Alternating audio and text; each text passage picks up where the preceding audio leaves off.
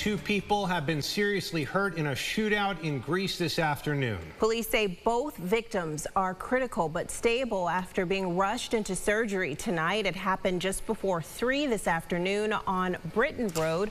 Police say 2 groups of teen boys were fighting outside, and at some point shots were fired into a nearby home. Inside that home, bullets wounded a 35-year-old woman and a 38-year-old man, both in the upper body. We're told no suspects are in custody. Anyone with information is asked to call 911.